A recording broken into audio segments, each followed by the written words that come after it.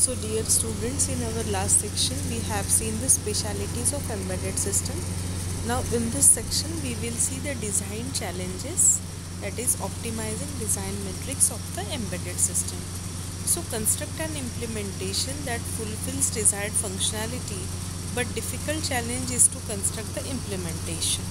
So whenever we are building any particular system, so we have to do what? We have to fulfill the expectations in such a way that the functionality should be as expected, that should be done, and that should be have the very good performance, that it should be have the very nice functionality. But difficult challenge is to construct the implementation. So we expect the perfect functionality, but for that, what is the difficult challenge? To construct the perfect implementation. So that is the challenge. So an implementation consists of software processor with an accompanying program and connection of digital gates.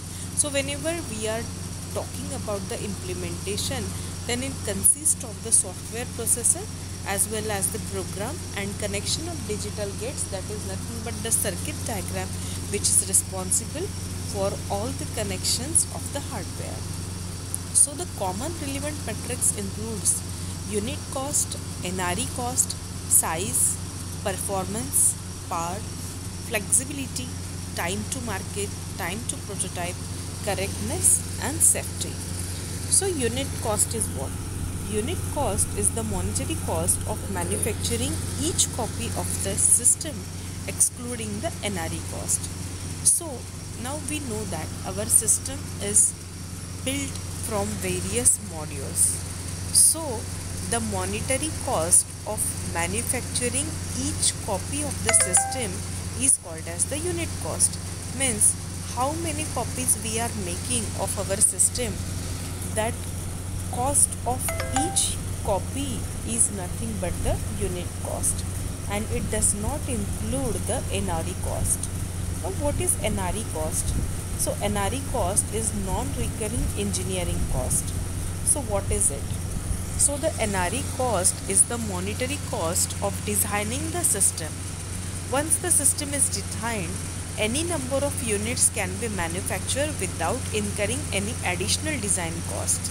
So it is called as the non-recurring. Whenever we have built any particular system, so after building and designing that system, when we are creating or manufacturing number of units of that particular system, then after first system building, we did not require any additional design cost when we are making number of units of that system. So that's why it is called as non-recurring engineering cost, because it is the monetary cost of designing the system. After system designing, the number of units can be manufactured without the design cost. That's why it is called as the NRE cost. Now the next is size. Size is what? The physical space required by the system. Often the size, if we are talking about the software, then it is measured in bytes, and if we are talking about hardware, then the gates, transistors, whatever circuit elements we are using in hardware, that are considered. So the physical space required by the system is called as the size. It is different for software and different for hardware. Next is performance. So it is the execution time or throughput of the system. Now it is mandatory and expectable that our system should run in minimum amount of time, and its throughput should be also good. So performance is nothing but the execution time which should be minimum and throughput of the system. The next is power. So the amount of power consumed by the system, which determines the lifetime of a battery or the cooling requirements of the IC, because power means more heat. So power means what? The amount of power consumed by the system, because it determines the lifetime of the battery. As we are using IC, then the cooling requirements of IC, because power means what? Power means more heat. So it is desirable to have the less power consumption. Next is flexibility. The ability to change the functionality of the system without incurring heavy NRE cost. So flexibility means what? It is nothing but the ability. So what is the ability? It is, if we want to change the functionality of the system, then we should be able to change the functionality of the system without causing any heavy NRE cost, is called as flexibility. Means we are doing the changes also and we are not affecting the NRE cost also. So that is called as flexibility. And in software and hardware, software is more flexible than hardware, because making changes in software is more easy than the hardware. Next is time to market.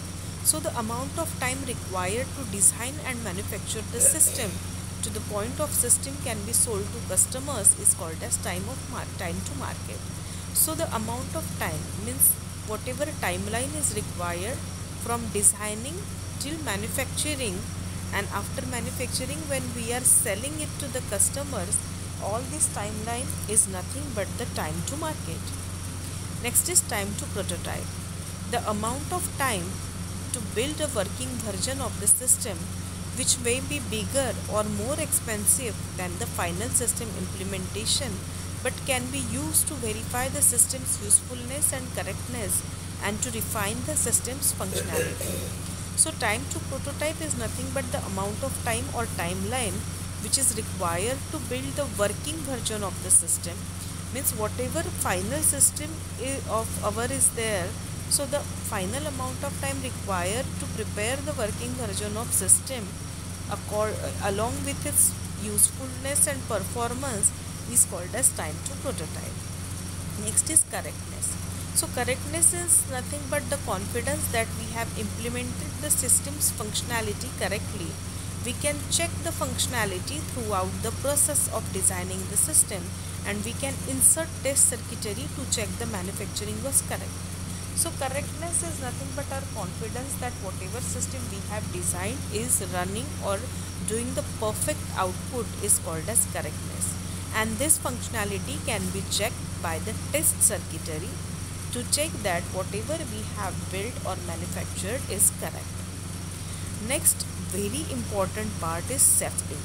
So whenever we are designing any system to generate any particular output, safety is the probability that the system will not cause any harm. Means we are using any system for the any particular output or for any particular job, then it is necessary that the system should not cause any harm, that is called as safety. So these are nothing but the various designing challenges that are generally occurred when we are designing the embedded system. Thank you.